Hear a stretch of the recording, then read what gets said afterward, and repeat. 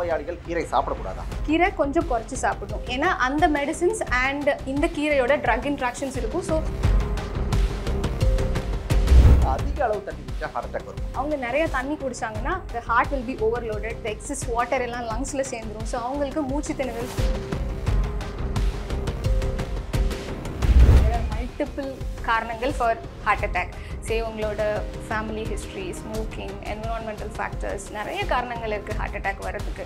சாதாரணமாக நெஞ்சில் வரக்கூடிய ஒரு வலிக்கும் ஹார்ட் அட்டாக்னால வரக்கூடிய ஒரு வலிக்கும் எப்படி வித்தியாசத்தை கண்டுபிடிக்கும்? டயபெட்டிக் பேஷண்ட்ஸ்க்கு வலியே தெரியாது, ஆனால் நம்ம செக் பண்ணி பார்த்தா அவங்களுக்கு ஹார்ட் அட்டாக் வந்திருக்கும். ஸோ இப்படி தான் ஹார்ட் அட்டாக் வரும், இப்படி வராது அப்படின்னு கட்டாயம் சொல்ல முடியாது.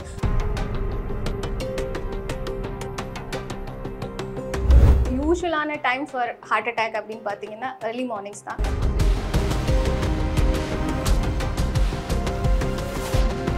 இதய நோய் உள்ளவங்க அதிக அளவு தண்ணி குடிக்கக்கூடாது அப்படின்னு சொல்லிட்டு ஒரு கருத்து வெளியில் பரவலாக இருக்குது. அதிக அளவு தண்ணி குடிக்கக்கூடாதா அப்படிங்கிறது ஒன்று. ரெண்டாவது, அதிக அளவு தண்ணி குடித்தா ஹார்ட் அட்டாக் வருமா? ஹார்ட் டிசீஸ் பேஷண்ட்ஸ் ரெண்டு டைப்ஸ் இருக்காங்க. ஒருத்தங்க நார்மல் பம்பிங் ஃபங்க்ஷன் இருக்கவங்க தண்ணி குடிக்கலாம், 3 liters ஆஃப் தண்ணி குடிச்சிக்கலாம், அவங்களுக்கு எந்த ரெஸ்ட்ரிக்ஷன்ஸும் இல்லை. ஹார்ட் டிசீஸ் பேஷண்ட்ஸ் வித் அந்த எல்வி பம்பிங் ஃபங்க்ஷன் கம்மியாக இருக்கவங்க, ஸோ அவங்களுக்கு it's always we suggest water restriction. So 1.5 to 2 liters of water அவங்களோட எல்வி ஃபங்க்ஷன் இம்ப்ரூவ் ஆகிற வரைக்கும். அவங்க நிறைய தண்ணி குடிச்சாங்கன்னா the heart will be overloaded, the excess water எல்லாம் லங்ஸில் சேர்ந்துரும். ஸோ அவங்களுக்கு மூச்சு திணறல் ப்ராப்ளம் வரும். ஸோ அதனால water restriction is for heart disease patients with pumping dysfunction.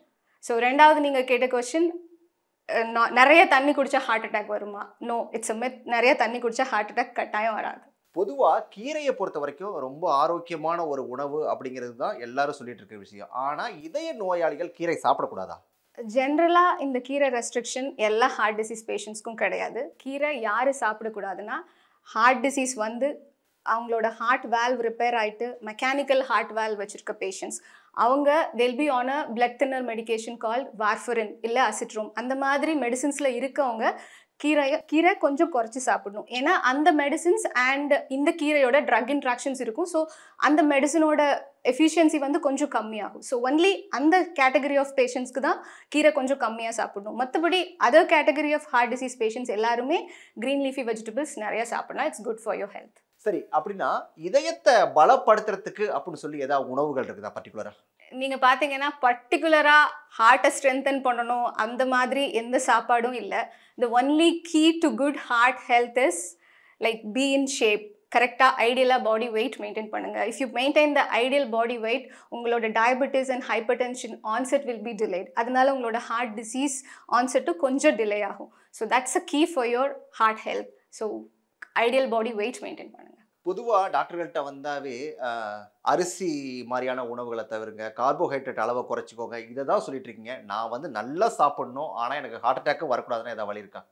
Heart attack வரதுக்கு கார்போஹைட்ரேட் மட்டுமே காரணம் இல்லை. அதில் மல்டிபிள் காரணங்கள் ஃபார் ஹார்ட் அட்டாக். உங்களோட family history, smoking, environmental factors, நிறைய காரணங்கள் இருக்குது ஹார்ட் அட்டாக் வரதுக்கு. ஸோ நல்லா சாப்பிட்டு ஹார்ட் அட்டாக் வராமல் இருக்கணும்னா you can eat in moderation and portion control. So உங்களோட rice, instead of eating 2-3 cups of rice, you can have 1 cup of rice and few more cups of vegetables, fruits, egg, protein rich sources. அந்த மாதிரி சாப்பிட்டு you can have a healthy diet and a healthy heart. சாதாரணமாக நெஞ்சில் வரக்கூடிய ஒரு வலிக்கும் heart அட்டாக்னால வரக்கூடிய ஒரு வலிக்கும் எப்படி வித்தியாசத்தை கண்டுபிடிக்கிறது? Heart அட்டாக்கோட pain, typical chest pain எப்படி இருக்கும் அப்படின்னா, நெஞ்சு மேலே ஏதோ பாரம் வச்ச மாதிரி, நெஞ்சில் அமுக்குற மாதிரி உங்களுக்கு ஒரு டிஸ்கம்ஃபர்ட்டோ ஒரு கஷ்டமாக இருந்தது அப்படின்னா that is more likely heart attack.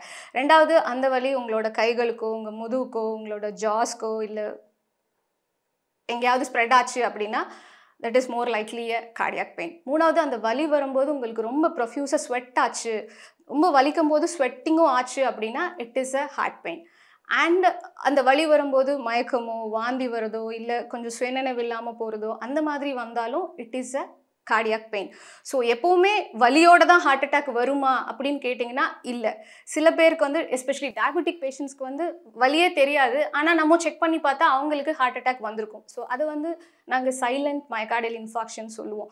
So one size doesn't fit all. So இப்படி தான் ஹார்ட் அட்டாக் வரும், இப்படி வராது அப்படின்னு கட்டாயம் சொல்ல முடியாது.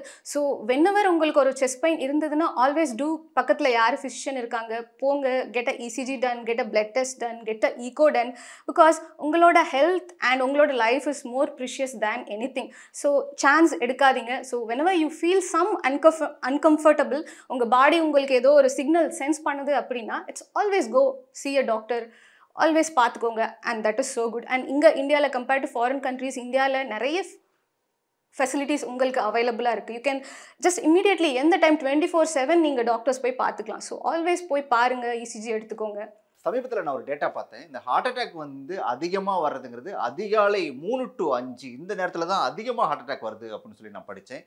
அதிகமாக அந்த டைமில் ஹார்ட் அட்டாக் வரதுக்கு என்ன காரணம்? நீங்கள் சொன்ன டேட்டா இஸ் கரெக்ட் தான்.